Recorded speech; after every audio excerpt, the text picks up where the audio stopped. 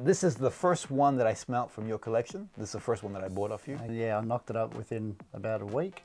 You did this in a week? Yeah, and You created this fragrance in a week? maybe even less.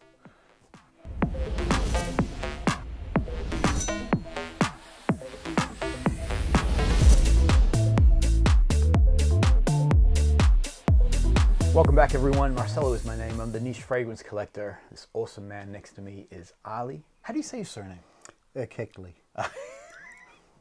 I was saying, did you hear me? Erkekli, yeah. Erkekli. I was giving it an Italian sort of vibe. And that's why I said in the video, Yeah. I said, he's a Turkish man. Like, it was my disclaimer. I'm like, I don't think I'm saying that right, you know? So how do you say it again? Erkekli. Erkekli. Okay. Yeah. This is Ali Erkekli, not Erkekli. Erkekli was the ancestors back in the Renaissance. Probably. Yeah, in Florence.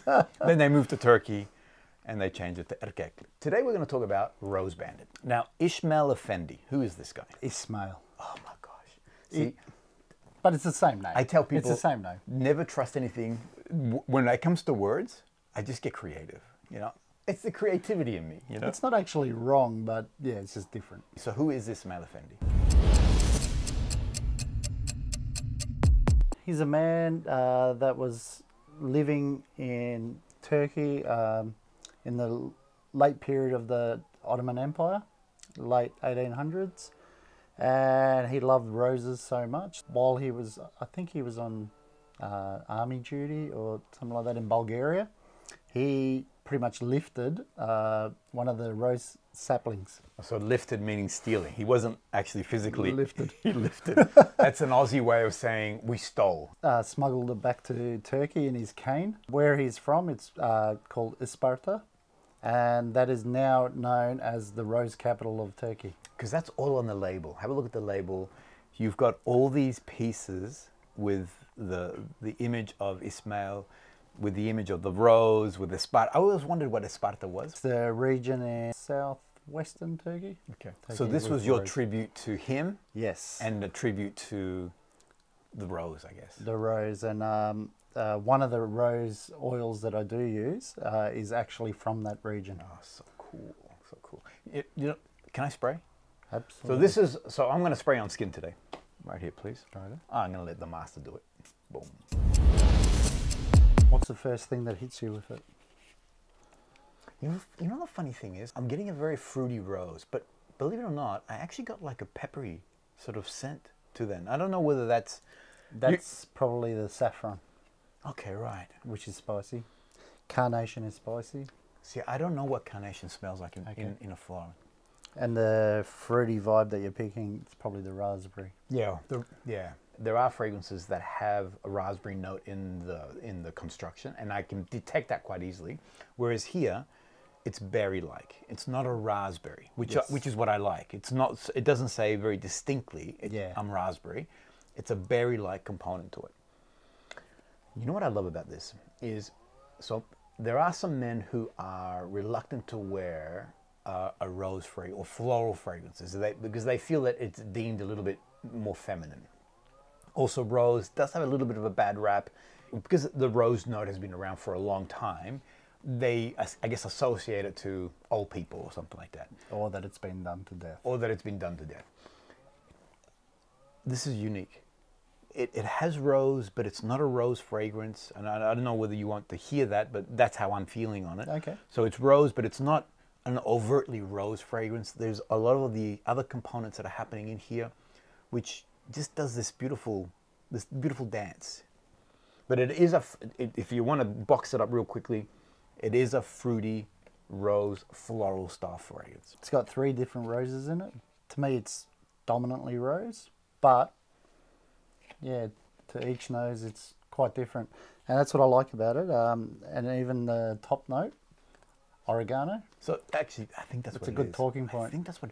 So let's break down these notes. Top notes are oregano, rose, and musk. Heart notes are raspberry, damask rose absolute, rose otto, saffron, narcissus, carnation, lavender, and patchouli. And the base notes are benzoin, ambergris, and Himalayan cedar. Because the funny thing is, I said that there was a black pepper component to it. It's the oregano. I've never detected it previously. Okay. And I think there was some kind of Is it spice or some kind of herbaceous? or like a bitterness at the opening, which That's- I never detected earlier. Ah, okay. Only on, but I never put 3 sprays on. Just so you know, I always put 2 sprays, one on my chest here, my stomach, and on my arm. Whereas 3 concentrated sprays, that really popped. Pops, yeah. It gives it a different dimension to begin with. Does. Yeah. So I'm saying that I don't feel it's an overtly rose floral fragrance. Ali disagreed. In reading the notes, it has rose in the top, rose in the heart. So it does have really, I mean, technically, it has quite a bit of rose in it. Yeah, but what you're picking up is probably because it's being tempered by the spiciness and the herbaceousness, yeah. And the fruitiness. The fruity, yeah. I wanted to have a bit of an eclectic ensemble, so I think it works really well. From a storytelling point of view, Ismail was something that was exciting to sort of base it on. But did you start first with thinking, I really like this guy, I like what he did, or did you go, I want to create a rose fragrance? When I did read his story, I just felt compelled to story tell with the fragrance construction, and I just had to do what wasn't even slated to be made, and I knocked it up within about a week. You did this in a week? Yeah, and you created this fragrance in a week? Maybe even less. And I normally have different ways that, like different priorities, like stuff that's in development. Whereas this, once I did hear the story or read the story, I just fast tracked it. Had to make it. I don't know how you constructed this in a week.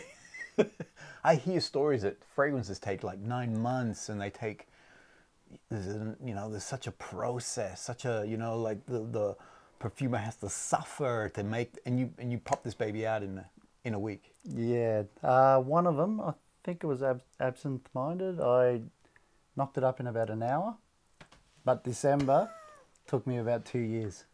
Oh wow. December. Okay, because December is beautiful. Wait till we talk about that one. So it took you a week. Man, you got to create more mystery on this. I mean, you got to... No, this took me years. I suffered for my art, I was on my knees crawling to get... No, a week. Now I can do it in a week. How did you become a perfumer? By chance, really. Because coincidence. If I'm correct in saying you're not sort of classically trained. Not at all, yeah. So tell me more about this. Can we just stop for a sec? Sure. I'm not exactly sure about how I'm going to approach this because you're leading me into... No, I'm not going to talk about... Because that's where it started. No, I don't care. I'm not going to ask you that question. That's voluntary on your part. Oh, okay. I'm not going to... But like I don't said, know how to answer this is not an it. ambush. No, So- no, I know you. Yeah, I know. yeah. For me, this is my interpretation of what you're doing. It's hard. You're following your heart. And the other thing too is, and this is the same thing with filming, okay? Some people have a misconception that you have to do years and years of school and years of this and get a degree and da-da-dim, bada-boom before you can actually roll and do something. True. This is hard. I never went to school. One day, I busted my wife's chops so much. She's like, enough. I don't want to hear about this anymore. About you wanting to do filming and do, here's 20 grand. This is a true story. Just go and do your thing. So I did. I grabbed the camera, bada bing, boom, boom. I started filming. It worked. People liked my stuff. 20 years later, here's where I am. That's brilliant. You know what I mean? So, perfumery comes from your heart. Absolutely. What I love about making perfume is, and a niche perfume, it pretty much ticks all the boxes for me. Like, I've always been a visual artist beforehand. I get to, show off my art, tell a story. It's pretty much like there's a science involved as well, scientific. It's almost like cooking as well, being a chef. It's all those raw ingredients are available to everybody, but how you now... Exactly, and it's multifaceted. I absolutely love being in this industry. Yeah, I was born to do it. Your life goes roundabouts, and it comes full circle, and Yeah, I wouldn't change it for the world. So what do you feel is the most powerful force that you have? So what's your superpower is what I'm asking. Yeah, a lot of it comes from my imagination. Some things that probably shouldn't work do work, Right. especially if you feel it, instinctively. Yeah, it definitely comes from the heart, as corny as it sounds. And I know that we bandy the word a lot, authenticity, almost to the point where it's now becoming unauthentic. You know what I mean? Like, you have to be authentic. But authenticity, truth, is really where it's at. And when people can feel truth, whether it's, whether it's in any form of art, you can feel that truth. Definitely. And you can feel that you're speaking from your soul and not thinking about how much money am I going to make on this, baby. Exactly. Yeah, like I've always adhered to following my heart with this, and the rest will follow. I'm very thankful and blessed that the world's responding to it. Glowing feedback that I'm getting is incredible. It's really buoying. Yeah, I love it. You're talented, mate. Very good fragrances. I don't want to make him feel uncomfortable. I would strongly recommend men, women. It's going to be easy in the sense that you're already comfortable with floral in your fragrance. Men, we tend to be a little bit more sort of cautious. The Rose Bandit. Have a look at the Rose Bandit. It's something that is quite unique. It's a beautiful balance between being a rose, floral fragrance, but also having those other components that a man can comfortably wear and not feel overtly feminine. So not feel like you're wearing a female perfume, you see. Definitely. Beautiful, beautiful fragrance. This is the first one that I smelt from your collection. This is the first one that I bought off you. Okay. And this is the one that this moment I sprayed, I'm like, I was there. I'm like, yes, I love it. It's, I've described it before as effervescent. It does have a sparkle to it. Yeah. Which is what I love. Great longevity, beautiful sillage, great presence, awesome fragrance. Thank you. Thanks everyone. We'll see you guys all on the next episode.